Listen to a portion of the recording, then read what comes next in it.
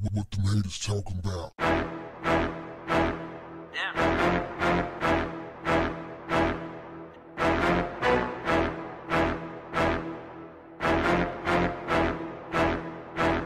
What's up, family? When news broke of Donald Trump's $130,000 trick payoff to porn star Stormy Daniels on Friday, we knew it wouldn't be long before the salacious details came out into the open. And they're here. You see, you don't pay someone that much money for a one-time affair. That's some of that "you know a whole lot about me, and I don't want you to say nothing" type of money. You did? Donald Trump is a trick. One of the biggest tricks of all time. Now, some of you tricks out there listening saying, what's wrong with tricking? If you got to ask, moving on. Anyway, this woman, Stormy Daniels, the porn star, claims that not only did she have an affair with Donald Trump, but she had one position unsafe sex with Donald Trump right after Melania gave birth to their son, Barron. Talk about nasty. It's one thing to be married and have unprotected sex with another woman. But to have unprotected sex with a porn star, even if you wasn't married to her, even if you wasn't already married to somebody else, to have unprotected sex with a porn star, talk about nasty. Donald Trump is nasty. Now, this woman was paid this $130,000 back in 2016, just weeks before the presidential election. They was trying to keep everything cool, calm, and collected. Stormy says that Donald referred to her as Honey Bunch, and right after they had sex, he compared her to his daughter, Ivanka Trump. Says that she was someone to be reckoned with because she was smart and beautiful like Ivanka, his daughter. What man of dignity, decency would be thinking about his daughter while he's having sex with another woman? I bet you anything when he was having sex with old Stormy, he was like really imagining that was Ivanka. Yeah. Bet you anything.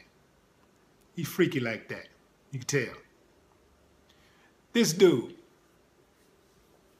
you can tell how he interacts with his daughter. Something ain't right, man. Something is off with that relationship. Stormy says that Donald Trump would call her every 10 days and eventually it stopped. She said this while taking a polygraph, which, by the way, she passed. I would believe her anyway over Donald Trump. I would believe anybody over Donald Trump. I would believe in Ghost and the Tooth Fairy over Donald Trump. He's such a pathological liar. I would believe another liar over Donald Trump.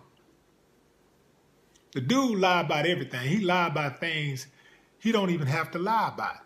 So I believe her. She also said that the sex was generic. It was textbook generic is what she said. And she said it was in one position. Ladies, can you imagine having sex with anybody, even a man that was attractive, even if it wasn't Donald Trump, even if it was a man that was attractive, somebody that you really desired? Can you imagine just having sex in one position? She said they had sex in one position. It was textbook generic. She said, but that's about all she would expect from a guy his age.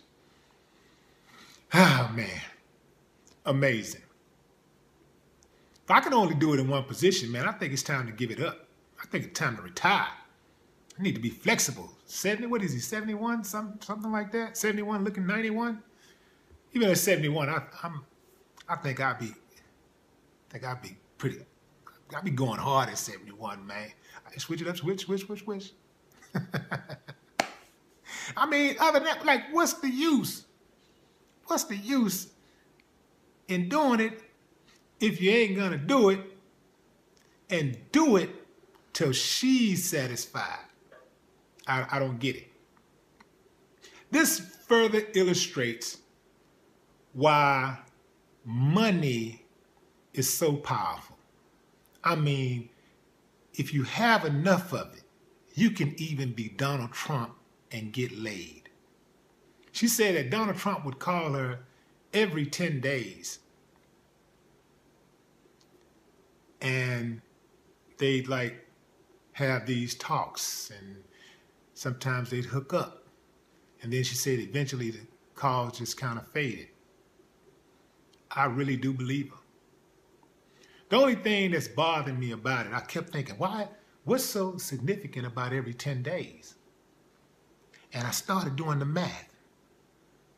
And I started like thinking about his personality, character traits. And I was like, oh, that's what it is. The reason why he called every 10 days is because that's how long it took for him to get it back up. No more talk. What the haters talking about?